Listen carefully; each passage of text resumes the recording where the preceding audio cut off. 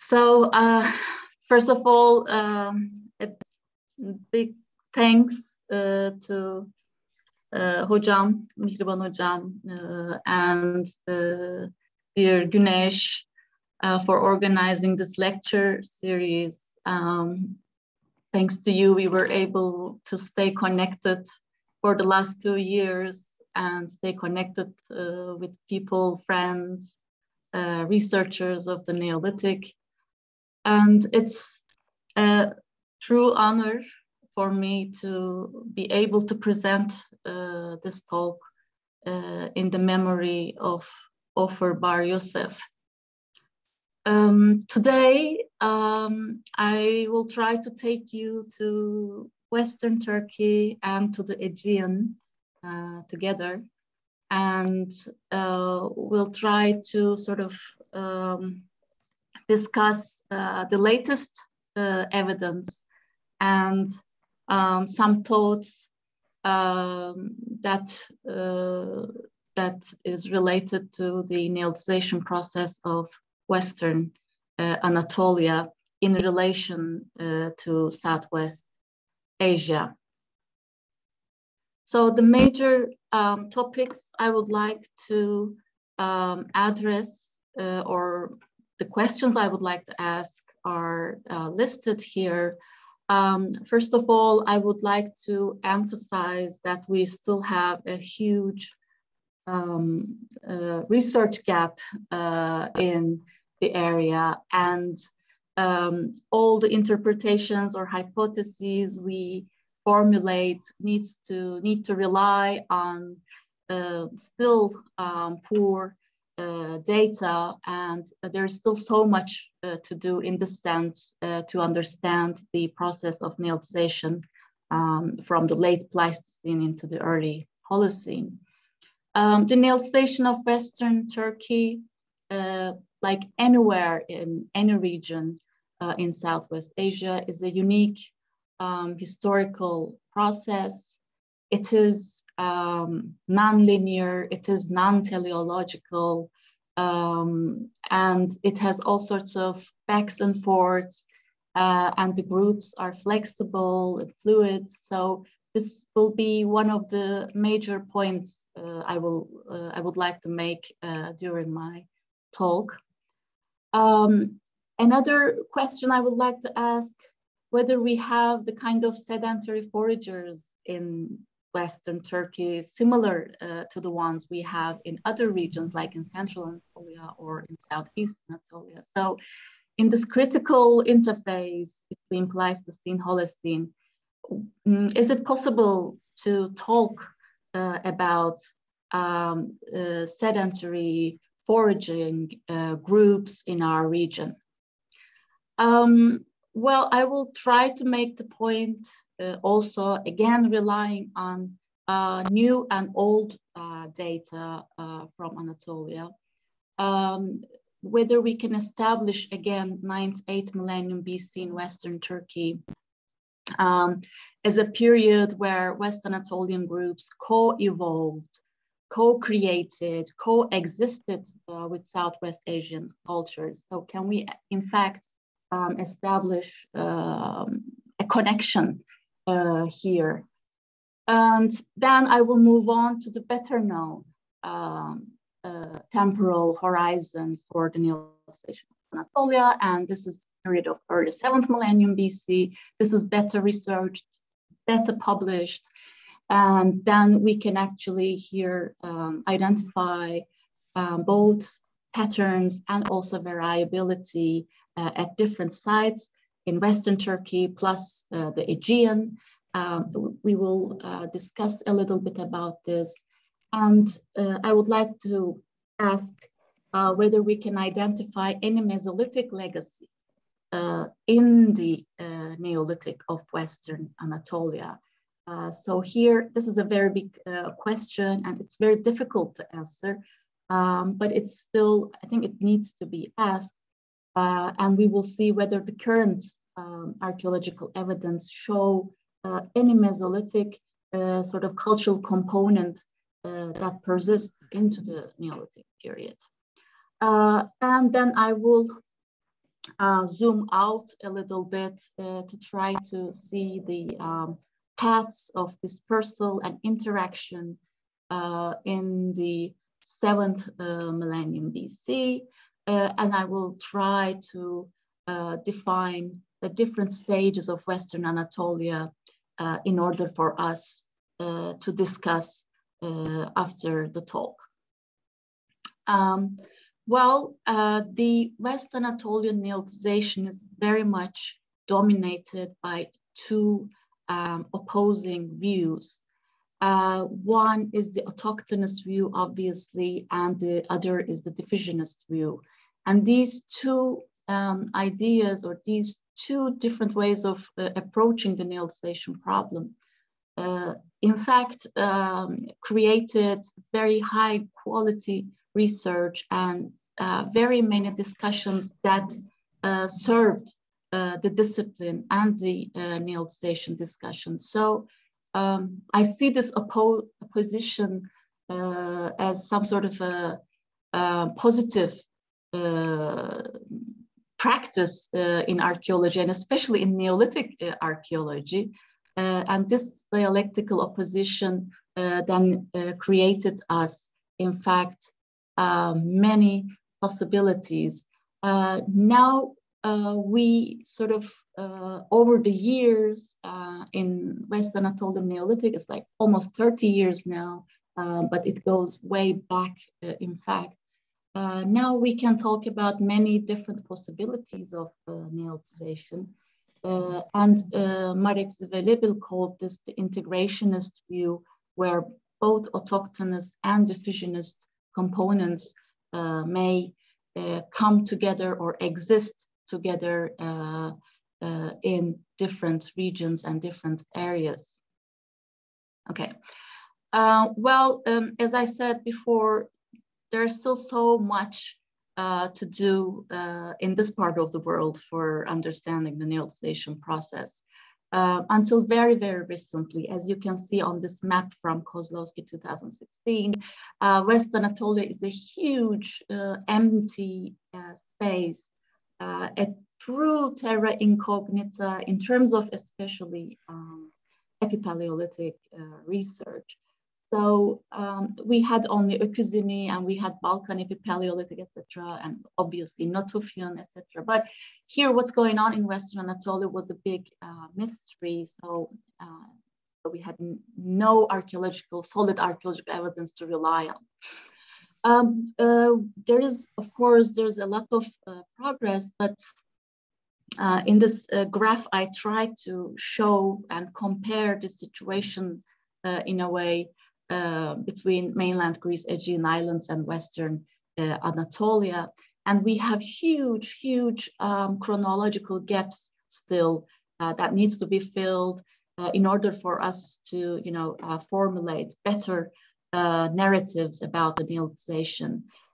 New projects contributed a lot, and I will talk about them. But still, we lack many temporal horizons in between. So it looks like there's still so much to do in this sense. Also in the Aegean, but it looks much better than Western Anatolia, at least. All right. In the last years, we had a lot of new projects, fieldwork conducted all over Turkey, and some of the more exciting ones, they contributed so much to our understanding of the pre-Neolithic sequences in Turkey, and especially here in Western Turkey, Karaburun, Bozburun, and new excavations at Kızılin, Eşekderesi. These all opened us new understanding of epipaleolithic in Western parts of Turkey, and they're very welcome in this sense. Also in Neolithic research, we have very new contributions, and they're also very exciting from Cappadocia to Ios Petros.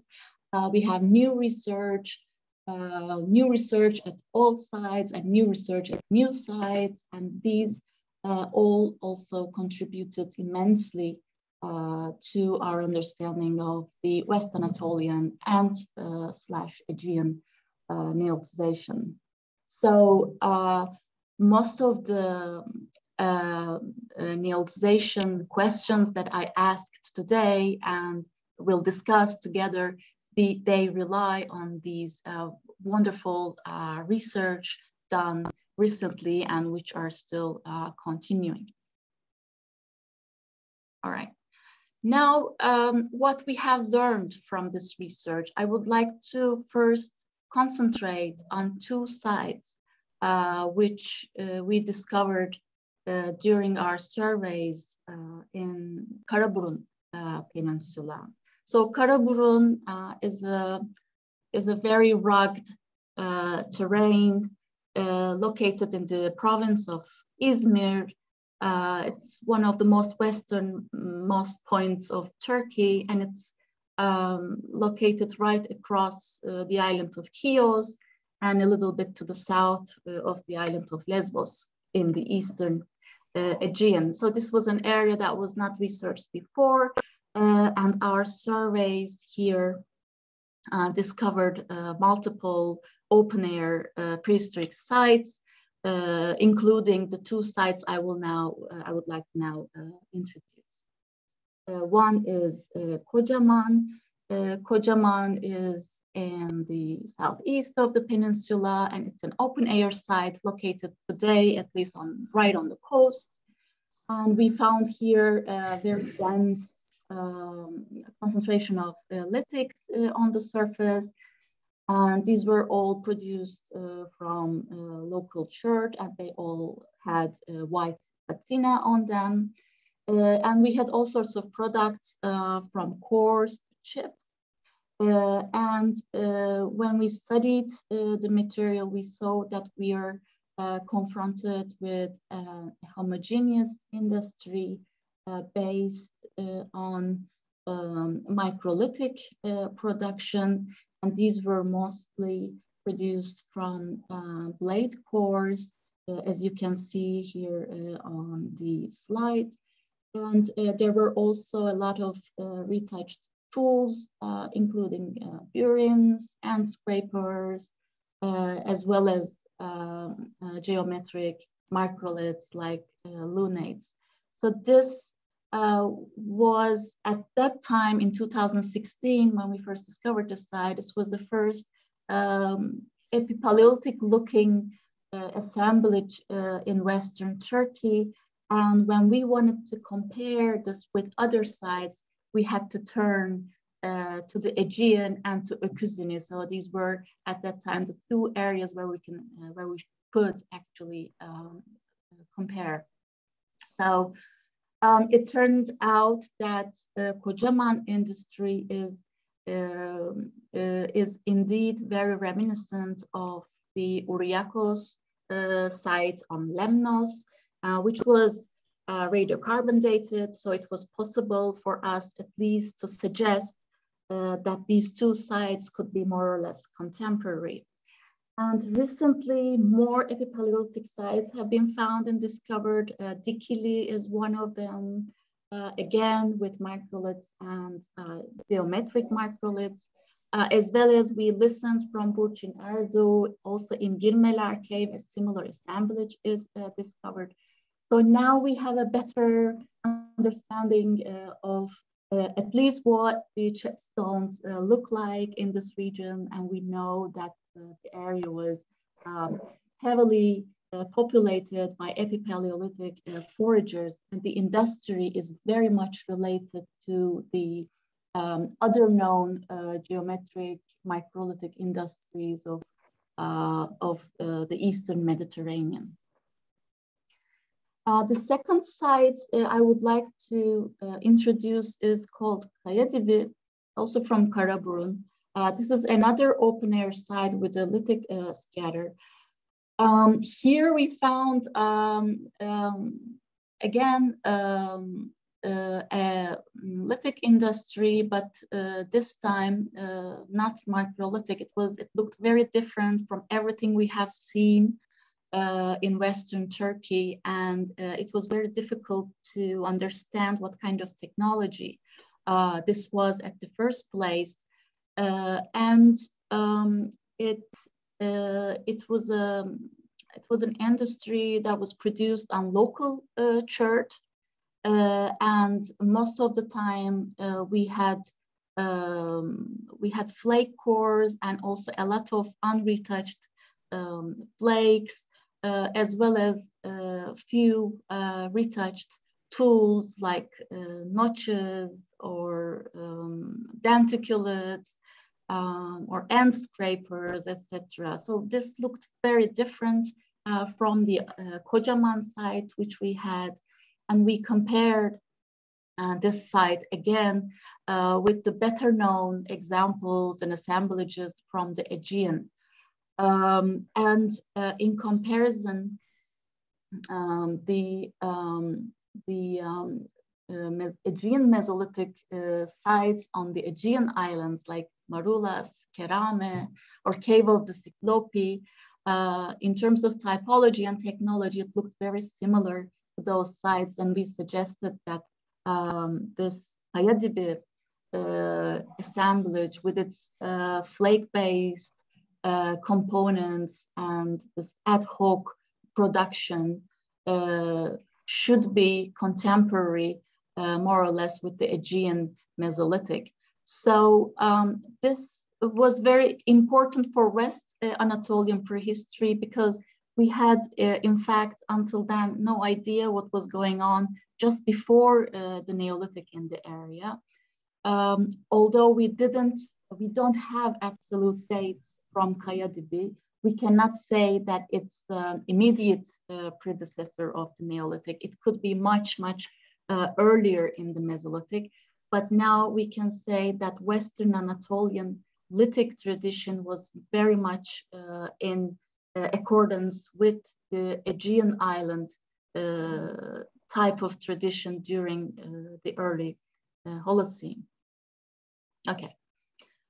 Now coming to this very critical time period from the 10,000s to the 8,000 BC, this is in fact when in Southwest Asia we see the first sedentary populations, still foraging, but also sort of experimenting with plants and animals and starting to manage some of the animals and cultivate some of the plants. So here there's one important point I want to make, and this is about ecozeny. Reading the seasonality reports and faunal reports and floral reports from ecozeny, it is very much established that around 12,000 BC, the cave is settled at least for multiple seasons. And again, the seasonality research shows that it is possible that the cave was inhabited year-round. So under optimal ecological conditions, like around the warm phase of 12,000 BC, the groups in Western Anatolia were able to, switch to a broad spectrum economy and stay in places for multiple seasons, if not for the whole year.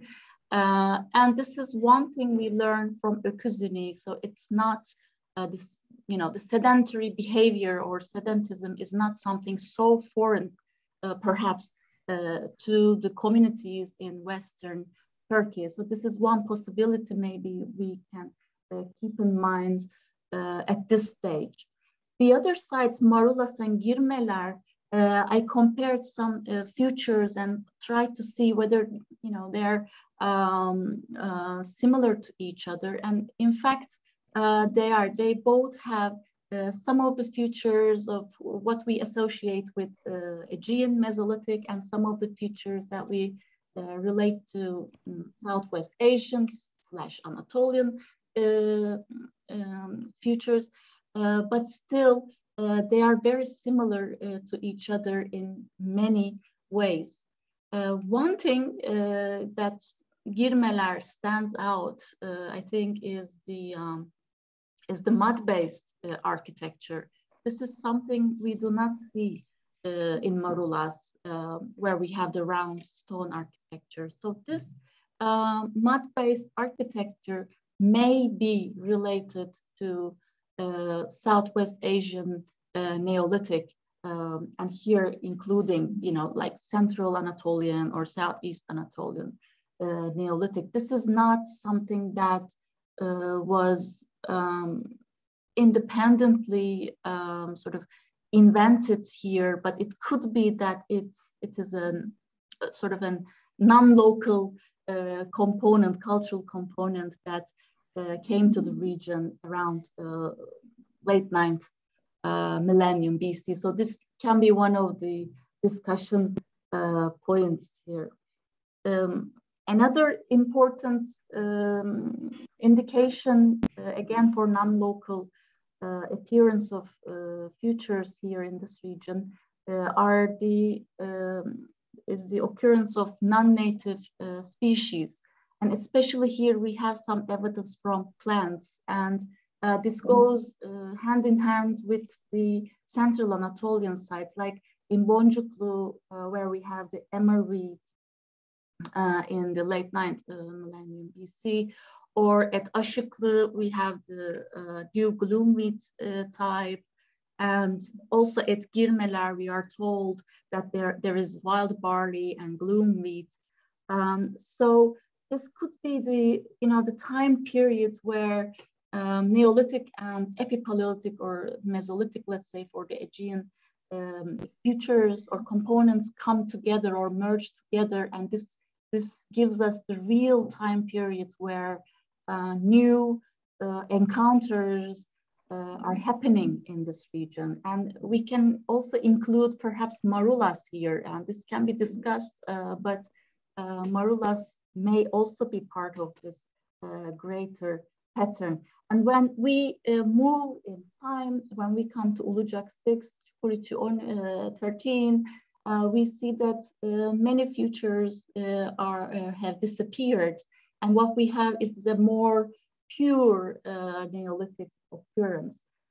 So in this sense, I think Girmeler is very, very important for understanding this late 9th millennium sort of transition and occurrence of first early Neolithic elements in the region.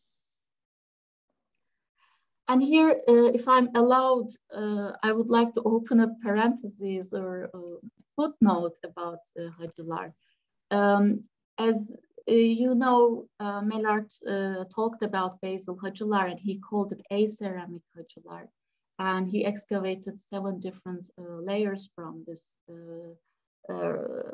earliest levels, and he discovered buildings with red plaster floors and skull depositions on virgin soil, etc. And we have one single radiocarbon date from the site, which is usually discarded as unreliable because of the high, the time range it provided, and it's one of the earliest radiocarbon dates. But still, considering with the new data emerging from the Aegean and from Western Turkey, I think still there is some potential in reconsidering basal Hacılar as part of this late 9th millennium Neolithization process. So there is, I think, still some merit here where we can turn back to basal Hacılar in this sense. All right. The key points until now, I think we can think about some sort of sedentism emerging, perhaps by some groups at least in south, on the southern coast of Turkey. And here, Öküzüne is the base for me. We see that the groups are very much able to switch back and forth between broad spectrum and more specialized hunting, and between multi-seasonal occupations to seasonal occupations. So there is no linear development here. It's a cultural choice, basically, for the groups to remain in one place for a longer time period and or not, or also the ecological conditions are playing obviously a role. But for Western Turkey, we can think that maybe sedentism or some sort of sedentarizing behavior existed before the Neolithic. The Epipaleolithic Mesolithic transition is very problematic. We do not really understand this in the Aegean. This is also one of the non-linear developments here. There is a very abrupt break in the lithics, at least, and we do not really know what's going on at this stage. And Aegean Mesolithic is very peculiar. It's very idiosyncratic. It's different from everything else. And we now know that West Anatolian mainland was also part of this greater Aegean culture complex. The non-native species, they occur in Anatolian, Central Anatolia and Western Anatolia, perhaps around the late 9th millennium BC. And this seems like a key time period for understanding the early dispersals in the region. And mud-based architecture may be here seen as an indication of Southwest Asian traits appearing in Western Turkey. And many encounters must have taken place between the local Aegean/West Anatolian groups and groups that bring some of the Southwest Asian features or other Anatolian features into the area. So this was probably a period of, deep, intense interaction among different kind of groups that created this local sort of Neolithization process. The next stage, in a way, is very much well known, and we already heard at least this from Barbara Horesh about Çukurici's earliest levels, also for Ulucak. This is the time period that is very much defined by the temporal consistency in radiocarbon dates. We have these few centuries where many new sites are established across Western Anatolia and the Aegean. And these include Ulucak, Çukurici, also Uğurlu produced a very similar time horizon. We can include Bademağacı, Barçın, and new excavated sites like Bahçelievler in Bilecik. So I don't think this is a random occurrence. I think this is all consistent in itself and sort of in a very rapid way from 7,000 to 6,600 BC, new sites are established in Western Turkey. And one point here I would like to make again is about Öküzini Cave. We know Öküzini as an epipaleolithic site, but it also had Neolithic levels. And these were mixed, so they are not really well known. But two radiocarbon dates on domestic plants from Öküzini Cave produced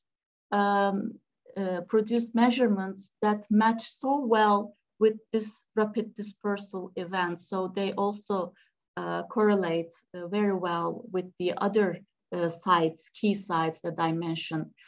So this would sort of gives us an advantage for identifying a maritime connection between Yumuktepe and Öküzini. So these are contemporary sites which have domesticated plants, and they were, inhabited by groups, possibly moving along the coast of southern Turkey. So that's why I include Öküzini and Yumuktepe also here in this list to see that this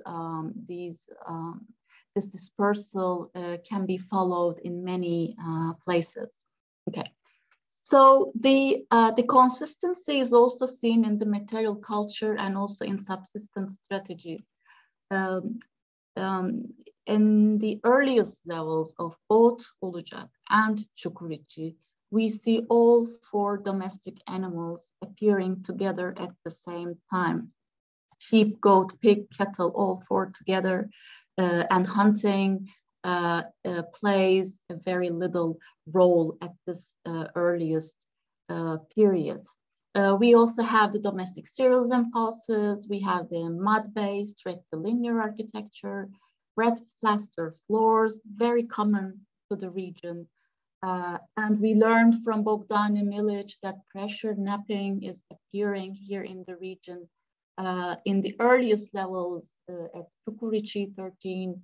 And this is a technology that did not exist before the Neolithic in the region. One can also say the same for sickle elements, the disc beads and stone bracelets, and no pottery or few pottery appeared here. So the consistency here can be followed at two key sites, but also can be expanded to other areas like the Aegean. And here I think one very important key site obviously is the Frankti cave. And some of the latest research from the site shows us that there is no gradual change from the Mesolithic into the initial Neolithic. So no gradual change from a forager way of living into the farmer herder way of living. We see now a temporal, perhaps a break of 100 to 200 years between the final Mesolithic into the initial Neolithic. And also in terms of faunal assemblages, we see that there's a very abrupt change in the subsistence strategy.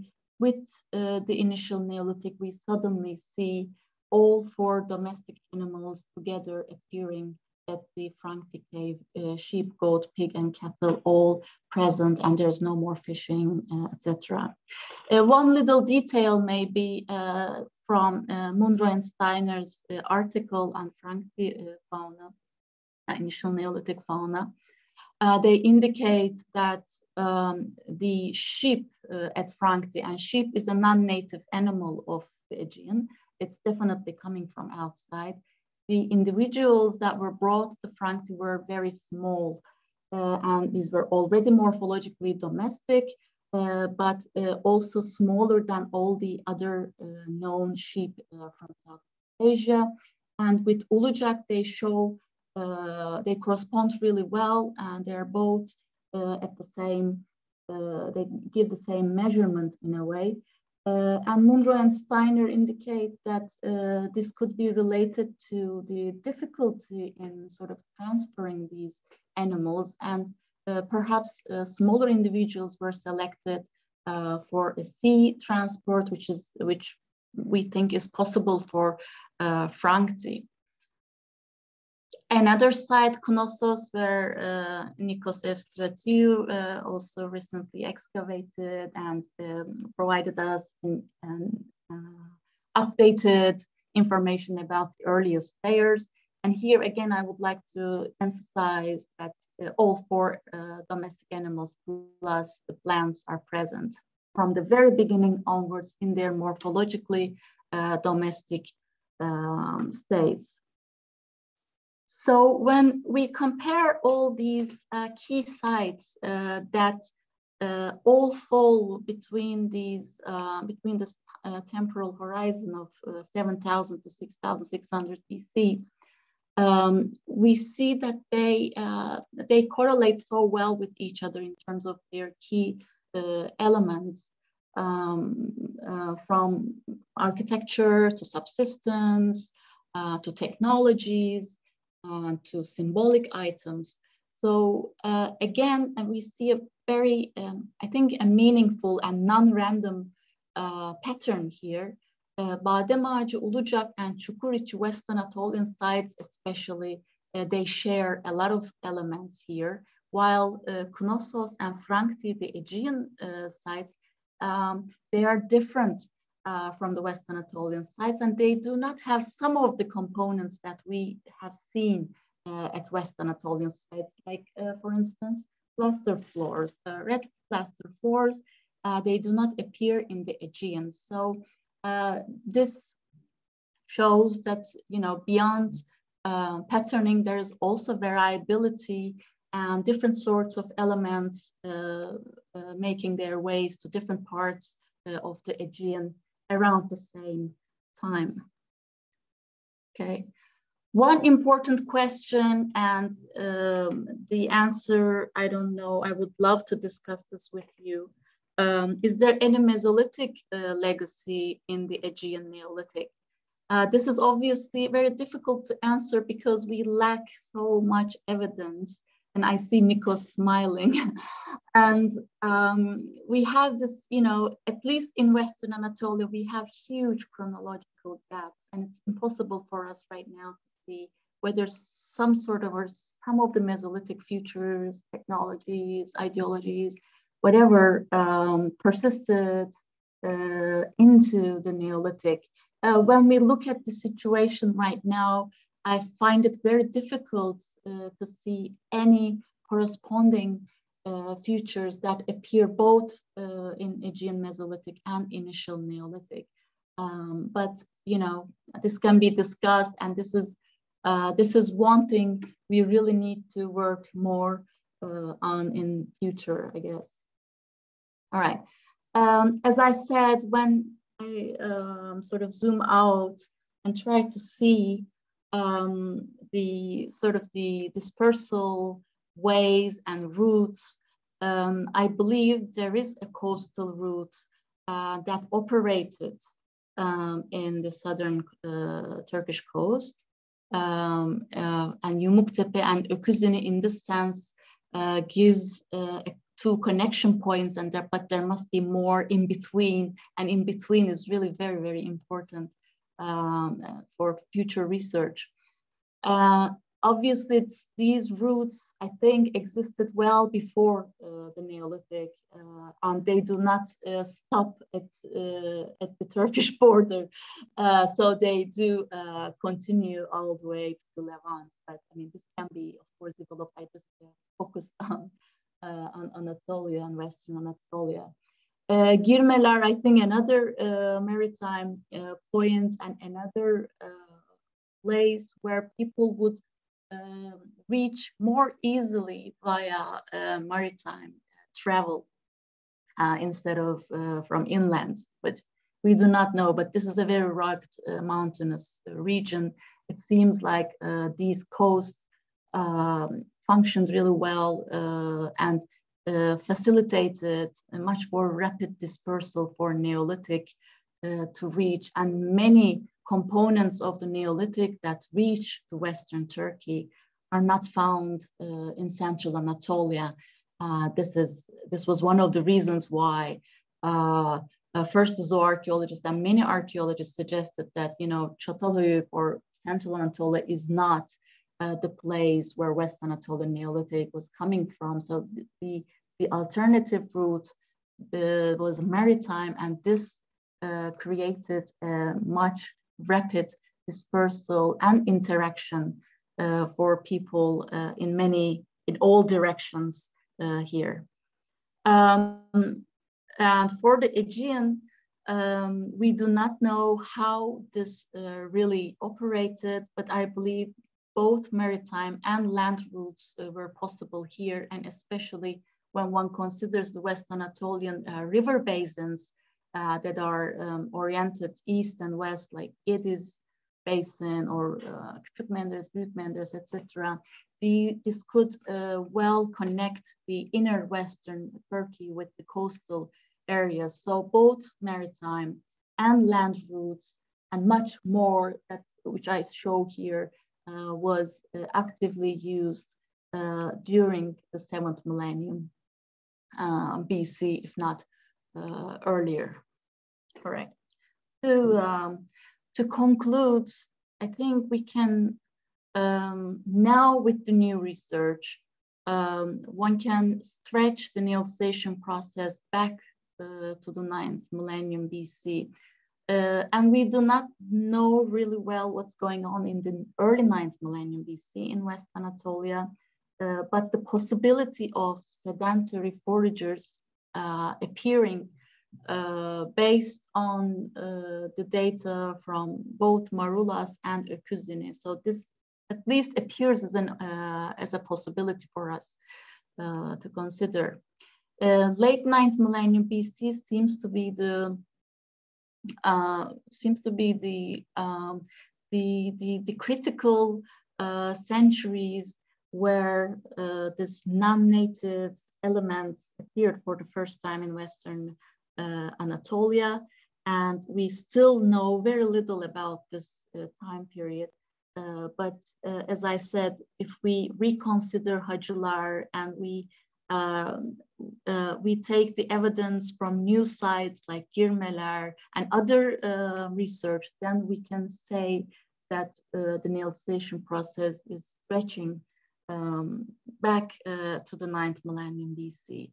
And what we previously called as pioneer settlements were, in fact, maybe the time period when Neolithic was really established in this region. And this dispersal event, I call it rapid because of the maritime and land travel, is archaeologically much more visible. And it was much easier to sort of identify this at the mound sites, and their basal layers almost always contained this early horizon. And after 6500 BC, we have a lot of sites, a lot of new established sites, and what we traditionally associate with Anatolian Neolithic, in fact, appears in West Anatolia in this later phase. And after a period of cultural and economic stability, an abrupt abandonment of sites appear around 5800 BC, and the reason is still unknown, but this is a region-wide pattern. All sites in Western Anatolia are abandoned. Almost all of them are abandoned at this stage. And this Neolithic stability comes to an abrupt end. And this is perhaps the time period where we can end the Neolithic process, and something very new and very different starts afterwards. I would like to finish with these thoughts and thank all of you for your attention.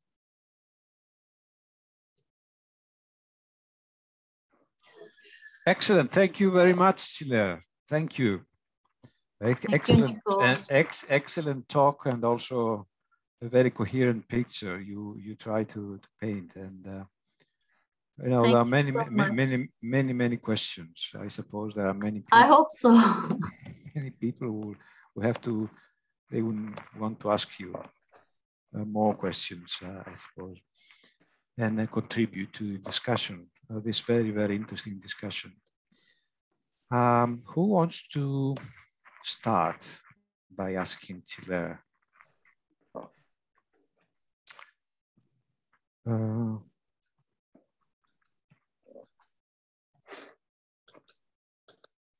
Can I start myself? Okay.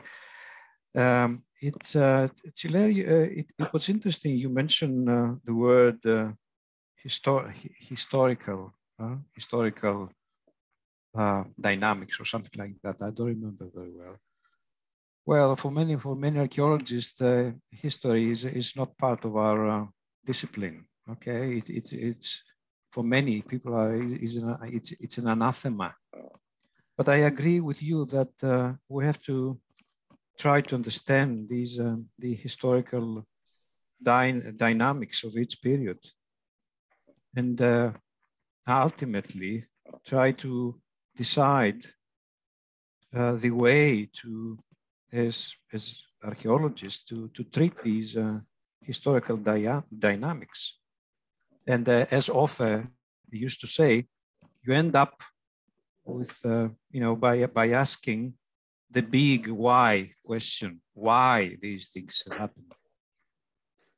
I remember Offe saying that all the time, every time the discussion came up to the big picture. So absolutely. The word historical was not there.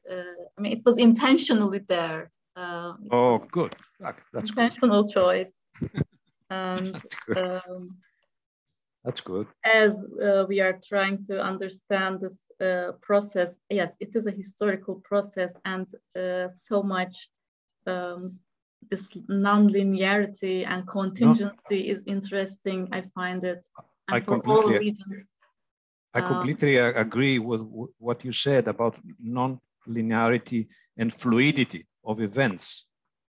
I fully agree with that. The question is whether the answer to these, to that non-linearity and fluidity ends up in the local versions of stories, the local version of what happened in different places. I'm not sure if a local version of events is the answer to this historical dynamism. What do you think? Absolutely. I think West Anatolian Neolithic, well, this is something we thought we understood, and until 1995, we actually had no idea what was going on, and we had to rely on Hacılar and the surveys of David French, and we always had to sort of correlate it with what is known in Lake District, etc. And as we, learn more about what's going on in the area, and now in much local picture emerges, and I think it's inevitable in a way. Every site is unique, but also every region is unique, and the patterns we would like to impose on the region, they are not so valid anymore. And pre-Neolithic sequence, as well as the Neolithic sequence, now contributed so much to this understanding, and it's much more exciting right now, in fact. And now we know what we don't know. In that context, we need more sites, and we need well-dated sites and safe contexts. Absolutely, yes. Okay. This is a continuing problem, which I also highlighted. There's still so many unknowns. The other thing, I don't want to monopolize the discussion, but the other thing which worries me is perhaps we rely too much on generic lithic types, and we think that this is the answer. But this is not always the case. Yes. Different kind of sites, they decide to do different things in terms of lithics.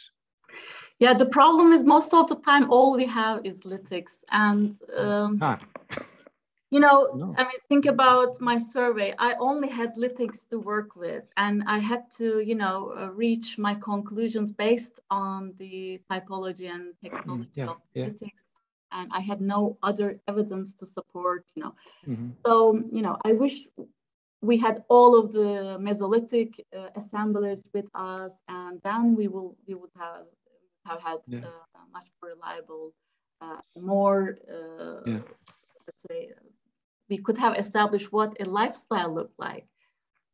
This is a problem, I agree, but still, when you compare the Aegean in many cases with other regions, it still has its consistency and has its homogeneous appearance. So at least for the Mesolithic, it looks very possible to do such connections. But I agree totally, not always rely on the lithics. They may mislead you. Yes, this is one lesson we need to keep in mind. I agree totally. Because you know, the lithic experts are sometimes over happy to say, "Oh, listen, this is a Mesolithic tool type," and that's no enough. Comment. It's enough for them. But as you know, this is never the case. But they know things. Anyway, I don't want to monopolize as I said. I think Mary is. Who else was? Yes, Mary Steiner. Yes. Thank you. Çiler, very, very nice talk and extremely informative. I'm sure Natalie is here all ears as well. I was wondering, in the comparison of what Franchi appears to have lost relative to the Aegean on the Turkish side, on the eastern side, and you know, general Anatolia, and more specifically, most of those differences are essentially architectural, at least from my point of view. And one could think, since cases such as Franchi are kind of colonial phenomena in the Neolithic, and they're very small, really small communities, kind of maybe even living a little bit on the edge, that one can think of some of these, the lack of certain indicators that you track as an attenuation of the technological traditions, in the sense that they could easily have started out with these kinds of knowledge bases or traditions, but quickly abandoned them because, you know, the area around Franchi is a really rocky place. And yes, there is mud, there is agricultural soil, but not a lot. And so honestly, even if they had that tradition arriving, they'd be forced to quickly abandon mud brick architecture of any kind. It just doesn't even make sense there.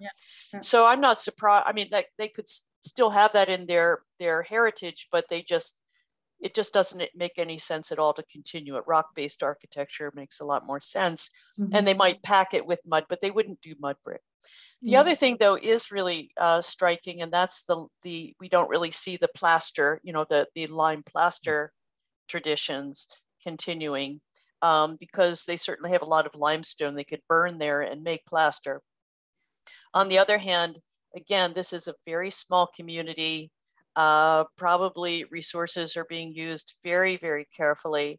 And because some of their supply lines are clearly maritime, including, you know, perhaps the refreshing of sheep stock, they may not be using fuel in that way. They may simply not want to, I mean, because plaster production is so expensive. And yet you see later in I'm not an expert on this, but later in the Greek Neolithic, plaster resurfaces. But I just think that these early communities are living according to some very tough constraints. And so you don't necessarily see them investing in really costly technologies that are just locally don't make a lot of sense for them. So I do wonder if that's part of the explanation for the absence of certain criteria, even though I think that these people did trace their heritage to somewhere on this eastern side of the Aegean. Oh, absolutely. I mean, it's a possibility, but I tend to associate these red plaster floors a bit with ideology and symbolism. And I don't know, we could discuss this, but this would be one thing that you wouldn't want to leave behind, maybe, or maybe you could replace it with something else. And we don't know what happened, what the community in Franchi did. And yes, Franchi, we know from the sheep, but also from other components, you know, they were struggling perhaps with some sort of local adaptation, and they had to, as you said, I agree totally, they had to leave behind some of the heritage they were bringing with. But also for Knossos, we don't see red plaster floor. So what would be the reason there? They had the fertile land, they had the clay, they had the limestones, as far as I know. Maybe Nikos could add here. why did they leave behind this important ideological component? So, I mean, this is a very big puzzle also for me, why it was still in Anatolia, but not sort of infiltrating. But Çiler, perhaps it was not for them. It has not an ideological content. Why we think?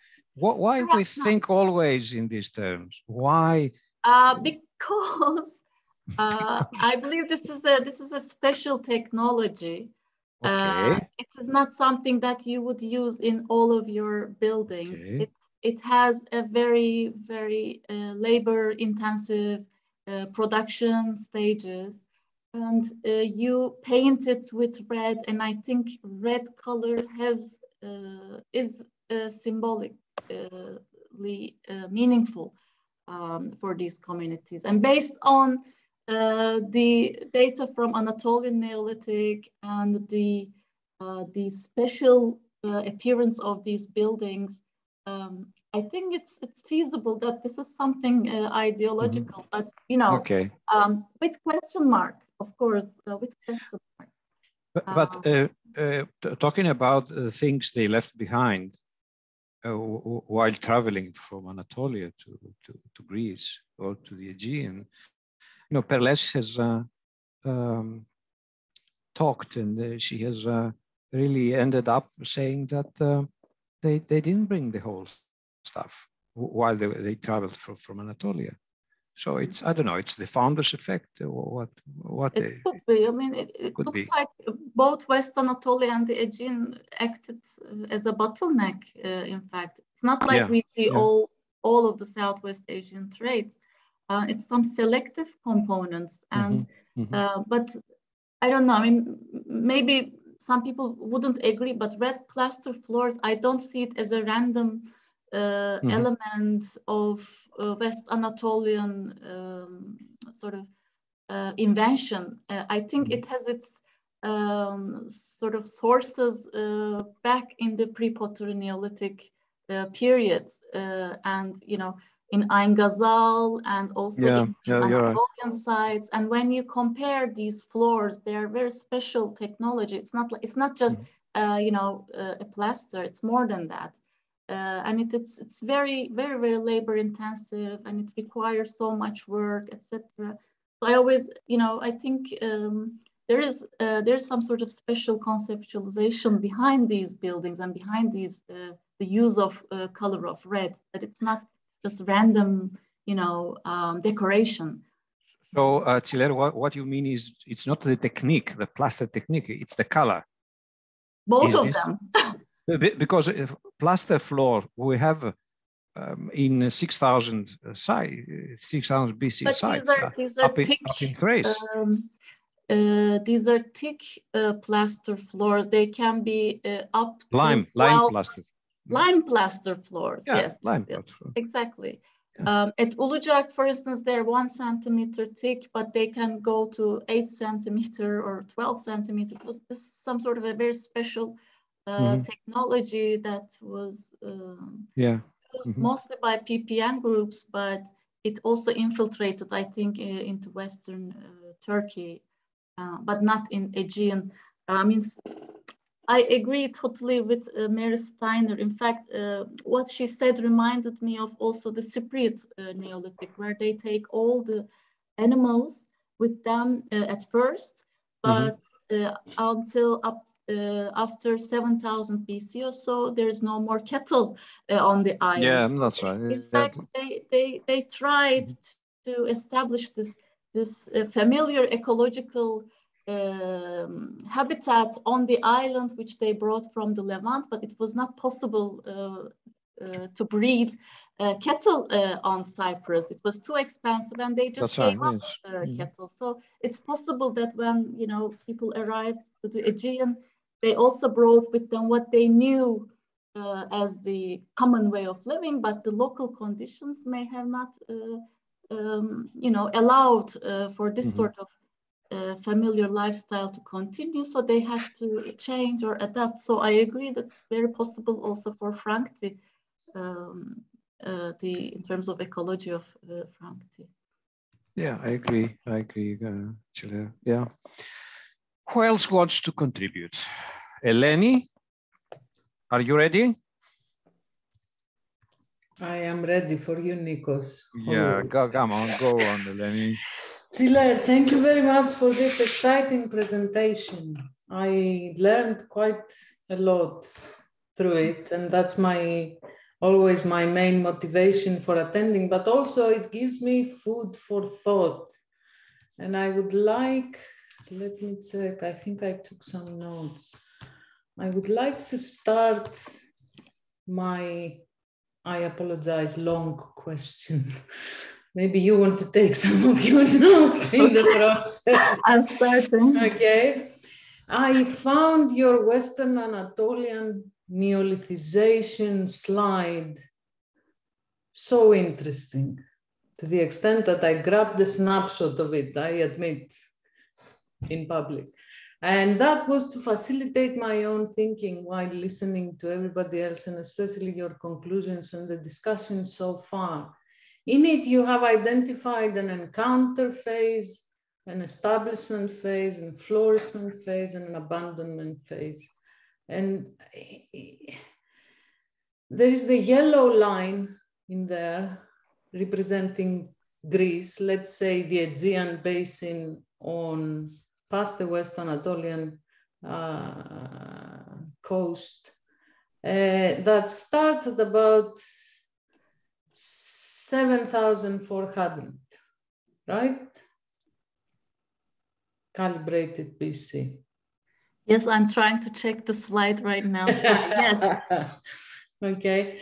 And suddenly it struck me, and you know, I don't dabble much in Aegean prehistory apart from occasional encounters with Frankty Cave, but it suddenly struck me that this slide represents a linear sequence, okay, of phases that I suspect have to do with key, or not I suspect, it's obvious on the slide, that have to do with key components usually identified with the process of Neolithization, right? So you have sedentism, okay? And then you have the first non-native species appearing, and then you have the rapid dispersal events and so on and so on. Yeah. One thing, though, that seems to be missing from there, and probably for good reasons, because the slide is titled West Anatolian Neolithization, is environmental change during this period, okay? For example, the line, the yellow line again, representing Greece, starts about 7,400, which is the establishment phase, which is the beginning of the colonization of what is called today Greece. You have evidence in Knossos, you have evidence in Frankty, you have evidence in elsewhere in the north. But this is also the time when what we know as the coastal landscapes of Greece had changed utterly and permanently and irreversibly. And I would argue on the case of Frankty, based on the case of Frankty that I have studied more closely, very, very quickly. You know, Frankty was the wider landscape of Frankty was completely inundated. So that, and we know that now from the charcoal data and from detailed plotting of the botanical data, that the resource base of these communities, and we can now compare very well pre and Neolithic and Neolithic landscape resources, it was like day with night, okay? There was literally an environmental catastrophe that hit these communities that had started slowly already from, you know, the late Paleolithic period, but accelerated substantially with the start of the Holocene. So I was thinking, if perhaps our classic conceptualization of Neolithization as a linear process is somewhat misleading in this respect. And why I am saying this, you showed earlier a slide separating views between autochthonous, diffusionist, and in the middle somewhere stuck the integrationist views, okay? Maybe even this categorization is also completely misleading, okay? Because instead of questioning whether there was colonization during the Neolithic, which certainly there was, okay, and whether there was an autochthonous development, we have to start thinking about much more complex processes. And this is where I come to your Neolithization slide, because you talked earlier about the 9th millennium. Now we know that the 9th millennium in the Aegean is the Mesolithic period, right? And we know that there was 9th millennium in Frankfurt, just as there were earlier millennia. Okay, it is very interesting that, you know, really there isn't much evidence for things coming. That actually requires an explanation. There isn't much evidence for things coming from the other side of the Aegean onto the Greek mainland earlier than they did. Okay? Considering the importance of Melian obsidian, gradual importance increasing during this period. And it might be a useful springboard to start thinking not just as to what was the sequence of distinctive Neolithic things and the timeline for them appearing across the circum-Aegean region, but why such things and such evidence of networking and interactions did not happen earlier. And I suspect that there might be evidence for that, that is long gone. That's an argument that has been rehearsed many times in the past, and I don't wish to take the autochthonous route to, you know, self-destruction here. But I suspect that there was probably quite a long history of interactions that were not so much contacts, but rather barriers to contact earlier on. And it is interesting that it took these catastrophic sea level rises for the Aegean to open up to Neolithization via the sea routes. I don't know if I'm making myself completely clear in this process. I'm still, you know, have a lot of ideas in my head, but it is interesting that, you know, sea level rise, you know, brought the demise, if you want, of Mesolithic cultures, communities, traditions in many parts of the Aegean. Frankfurt is a typical example of that. They gradually lost all their resource base, all their landscapes. You know, we know that in the Neolithic, they exploited very different vegetation habitats compared to what they had available in pre-Neolithic periods.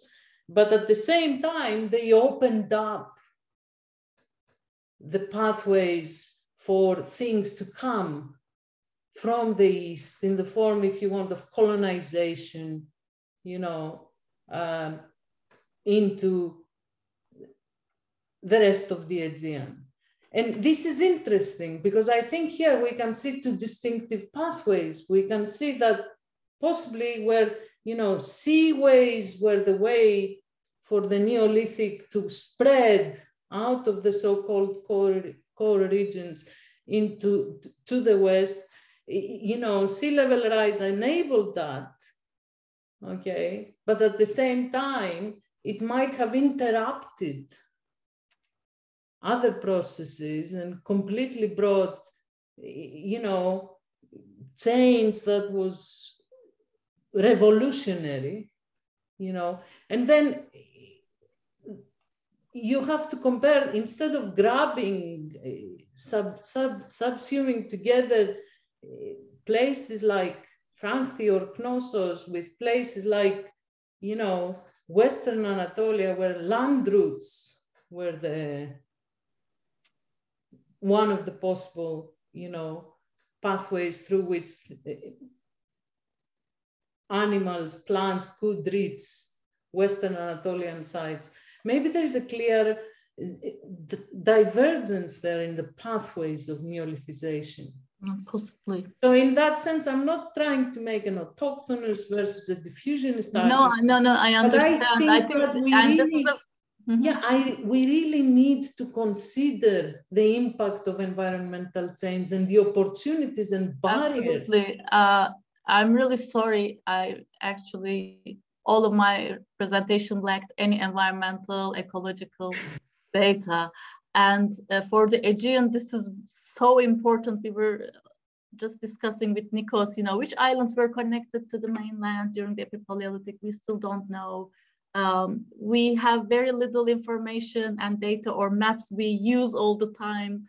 But of course, it is a very, very rapid process of sea level rise, and we do not know as of yet what the impact looked like on the local Mesolithic communities. And this is a point I've totally missed, and I will think about this. Secondly, those 4 stages, they look like linear stages, but they're not. There is really very little connection between them because, as I said, we have so huge gaps in between, and it is impossible for us right now to connect, you know, these stages with each other. They're just there, and they look like what the evidence shows us from very few key sites. So they can change, they can be revised, they can be discarded, but it looks like there is a trend, at least starting with 7000 BC, that's, you know, more and more what we would typically call Neolithic appearing in the region in very many sites in West Anatolia. It's not same as the Aegean, and I think also there is a divergence, definitely. Already, perhaps with the earliest dispersal phase, already there is a divergence, I think, and maybe these variability I talked about, there is not always the patterns, there's all sorts of different sorts of things going on. Perhaps this was the reason why West Anatolia and the Aegean diverged in 2 distinct directions, and they were not always corresponding to each other. And this is true also for the later Neolithic periods.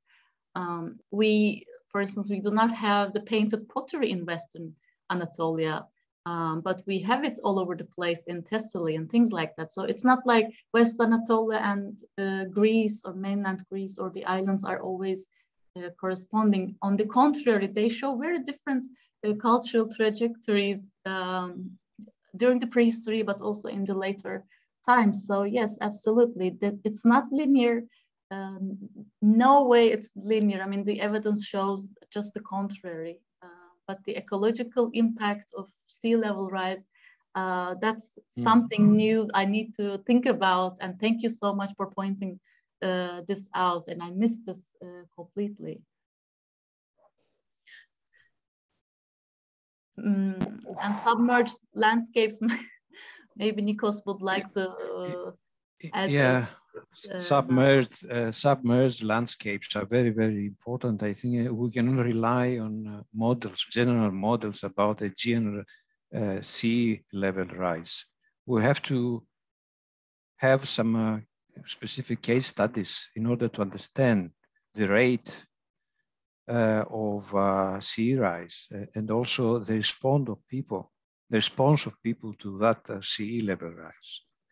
So in that in that case, I think we have to go back to and do some more work on the ground in order to understand what really happened. And you know, just a short comment on Eleni's comment. I fully agree that paleoenvironment is very important, but you know, it depends how you use these evidence. It's not the answer to everything. I mean, different types of sites, they have different choices to make. So it depends how people use these the evidence, use the environment, natural environment.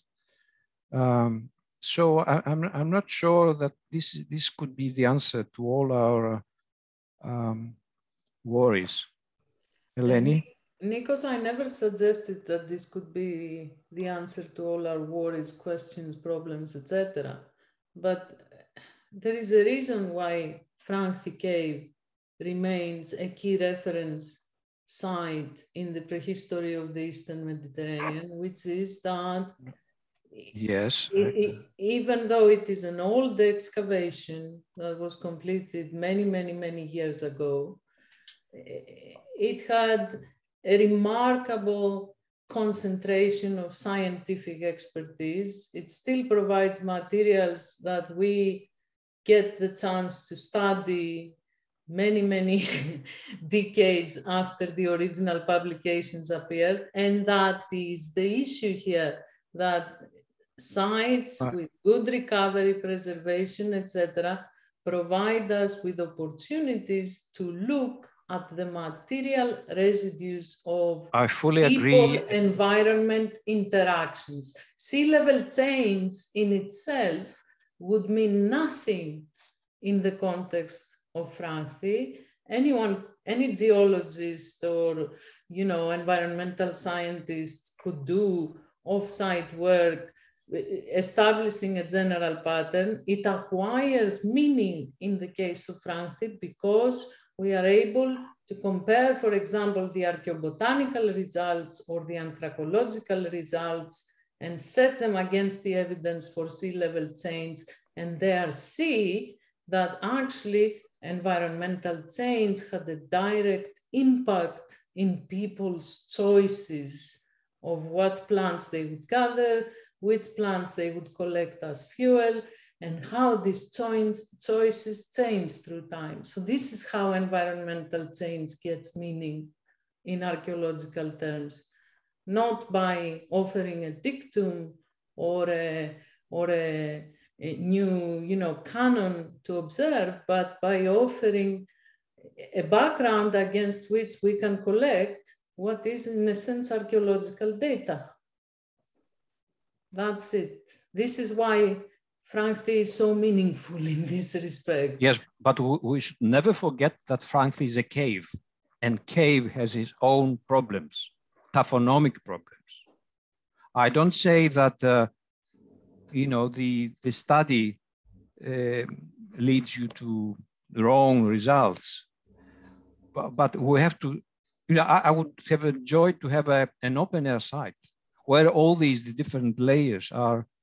Can I just say there that there have been open air sites in the Aegean, on the islands that were never sampled, or they were very poorly sampled. But let's not get down that route of discussion right now. Anyway, yes, I think Professor Watkins wants to.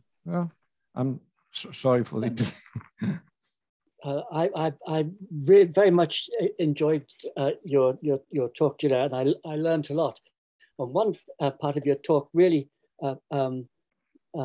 made my imagination take off. And that's your encounter phase. Yeah, I'd not really thought about that at all. The arrival of the first non-native species is happening at a time when further east, they're in their first domesticated. So as soon as there are domesticated animals and domesticated species, way back in the hilly flank zone, north of Levant, they're beginning to appear in the west of Turkey. That seems to me to have two implications. One is we know that something similar is happening with Cyprus, which is a lot closer to the mainland, to the Western Asian mainland than the west of Anatolia. And they're arriving in bits and pieces. Yeah? They don't come as a package, they come successively, yeah, and not always successfully. But I wondered if I could ask you to say a little bit more about the encounter phase, because I'm fascinated by the idea that there must have been people in the Western Anatolia, your people there, must have been interested in receiving these things, yeah, and we didn't. It's pre-Amazon. There's no online booking and no online ordering service. They couldn't look them up online and order them and bingo, they're delivered next day. Amazon Prime. They must have been brought by people, yeah. So there must have been actual physical encounters of people who had some of this new technology and these new materials. Can you just say a little bit more about the encounter? I'm fascinated by this phase.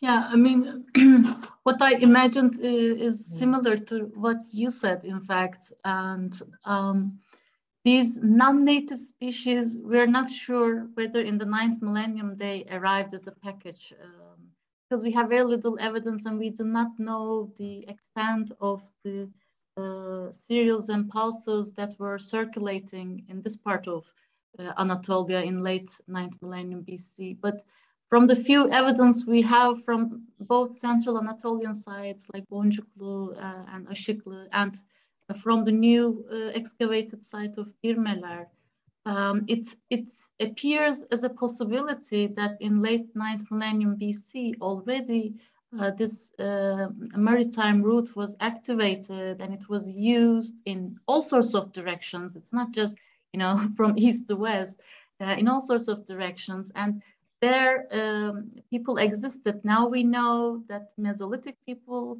were present, already foragers were present in Western Anatolia. And when there was this demographic movement, maybe it was very thin, very, very few people were moving, but still I think there were encounters, physical encounters, as you said, and then that people interacted and that people exchanged technologies, and also this sort of, plants and perhaps animals. We need more faunal and floral data to see whether this was really the case, but this would be something I would imagine that was happening before the 7th millennium BC.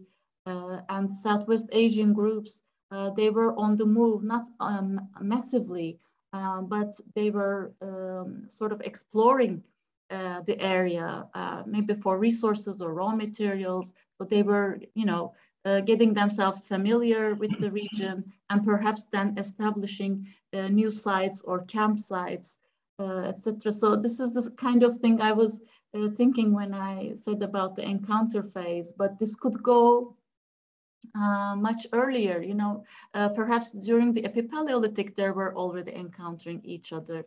And this is something, again, I see at Öküzini. At Öküzini, we see some very typical Natufian materials, like symbolic items, like these incised pebbles or some, these shell beads, etc. And not to mention the lithics. It's so similar to the Natufian world. In fact, you could say that they're not the same, but they're interacting. So it is possible this encounter were happening already, and these routes were established even in the late Epipaleolithic period along the southern coast. And during the Neolithic, it just continued. And then the movement of animals, plants, and all sorts of technologies became possible, and people were just enjoying, exchanging stuff. So regardless of whether they're locals or non-locals. So, and this was the sort of thing that I was imagining.